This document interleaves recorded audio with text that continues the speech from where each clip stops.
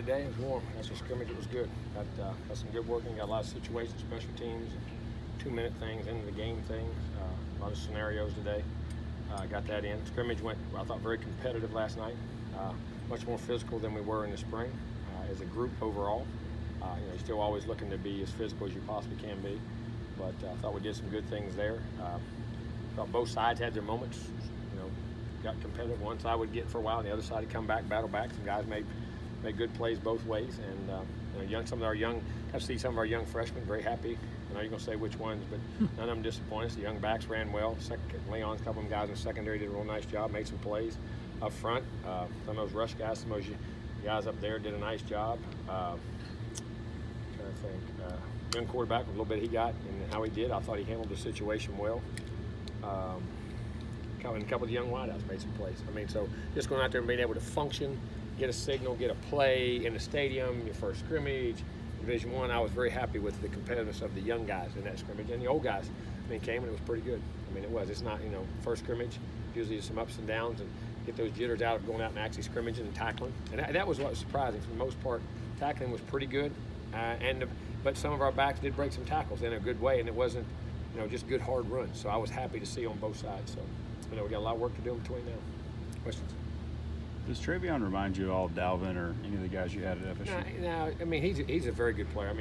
All of them have different traits and different things. And you'll never see me compare guys. Yeah. I really don't, because it's hard. Everybody has their own uniqueness. But he's extremely productive and extremely seems to be very driven and has great leadership right now. He's in a very good place, in my opinion. You mentioned the scrimmage. How much do you as a staff learn from that particular situation? Oh, you learn everything. Like I say, the fast is out of your mouth. You got to go out and take signals, make calls, communicate, good, bad, indifferent, overcome.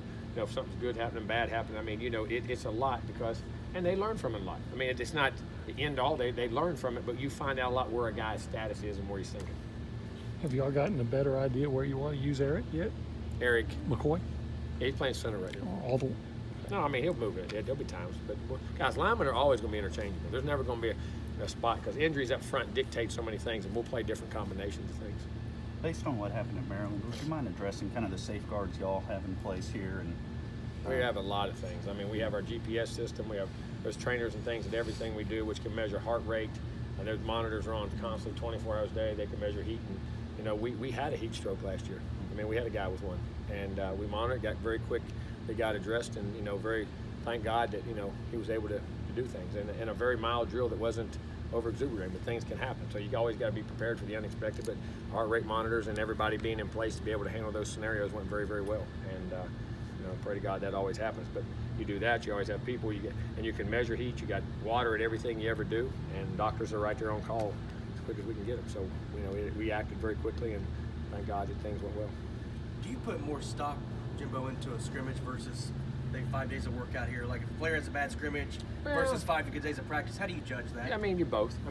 Some guys you have a bad day, or you got to learn to compete. You got to learn to get out there. There's definitely a measurement to it, but it's like your whole class. You make an A because of one test, or you make an A because of the whole thing. And sometimes, but it depends if you see the reoccurrence of the same thing. That's why you have 2 or 3 scrimmages in those scenarios. Seemed like it had a slow start on special teams. We were out there today. We did the guys. Assignments, paying attention to what was going on. Very disappointing in the beginning. We picked it up and finished up very well in special teams, and that'll never happen again, I promise you. Did they pick that up just for the rest of the practice? Mm-hmm. Better practice? Yeah. Practice is not bad at all. We got a lot of things working. Sometimes you come out, as soon as you put shorts on, you don't think, no, it doesn't mean. You practice exactly the same. What do you attribute that to? Just having the scrimmage? Why do you attribute, here's what I'll say. I always tell to parents, why do you attribute your kid not listening to you? You know what I'm saying? Because sometimes he just thinks he doesn't have to listen. And it's not bad. You set a tone, and that's where I think you got to understand maturity and how to practice and what you do. No matter what you're in, you're going to practice like a champion. It's not that they don't want to. Sometimes you mentally have a lapse, and you can't do that. And we as coaches have to make sure that doesn't happen and be organized, structured, and be on top of it.